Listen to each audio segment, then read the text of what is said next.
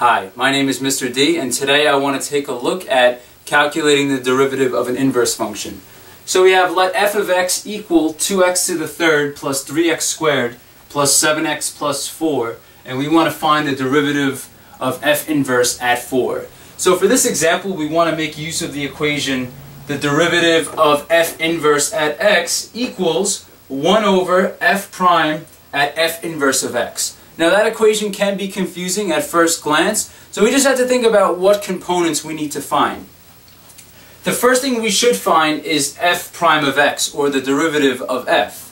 So we're starting with f of x, so f prime of x is equal to, we have 3 times 2 is 6, x to the 3 minus 1 is 2, plus 2 times 3 is 6, x to the 2 minus 1 is x to the first, and then we have plus 1 times 7 is 7, x to the 1 minus 1 is 0, so we have plus 7 on the end, and the derivative of 4 with respect to x is 0 because it's a constant term. All we did was use the power rule here.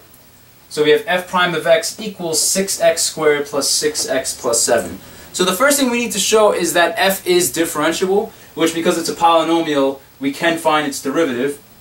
And also, we need to show that f is a one-to-one function. And the way we could do that is just showing that f prime of x is always greater than 0. Because if you note, I'm not going to graph it, but 6x squared plus 6x plus 7 is always greater than 0. It's always above the x-axis. And if the derivative is always greater than 0, that tells you that the function is always increasing. So if the function is always increasing, that means that it'll pass the horizontal line test. Therefore, it is one-to-one. So I'm not going to dive too heavily into the theory, but we just need to show that it's one-to-one and differentiable, the function, in order to use this equation. So now that we know this, we're just going to move forward and find the derivative of the inverse at 4. So this tells us if we use this equation, the derivative of the inverse at 4 is equal to 1 over f prime at f inverse of 4.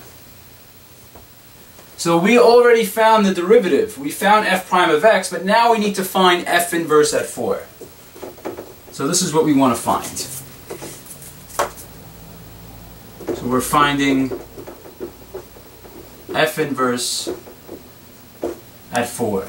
And one way we could do this is we need to generate a 4 using our original function. So one thing you could notice is that the trailing piece, the constant term at the end, is 4. So if we plug in 0 into f of x, we're going to generate a 4. So this tells us, if we look at f of 0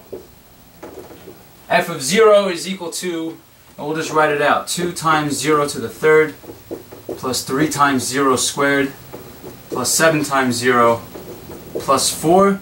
So f of 0 is equal to 4. But now we need to understand the concept of an inverse function.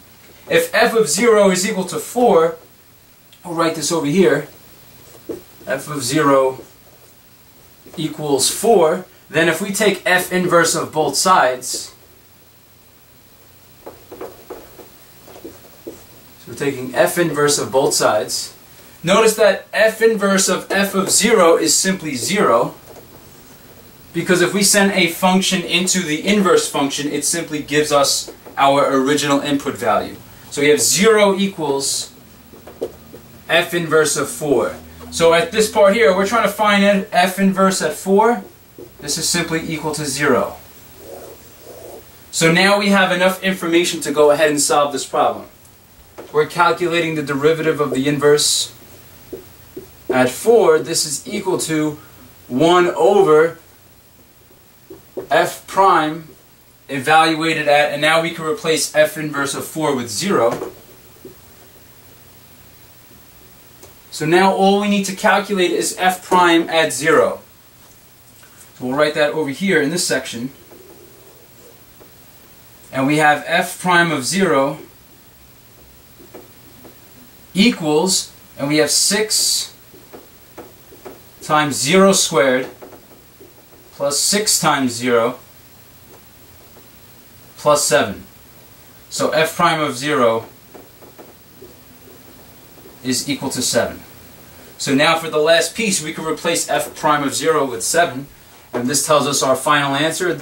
The derivative of the inverse evaluated at 4 is equal to 1 over 7.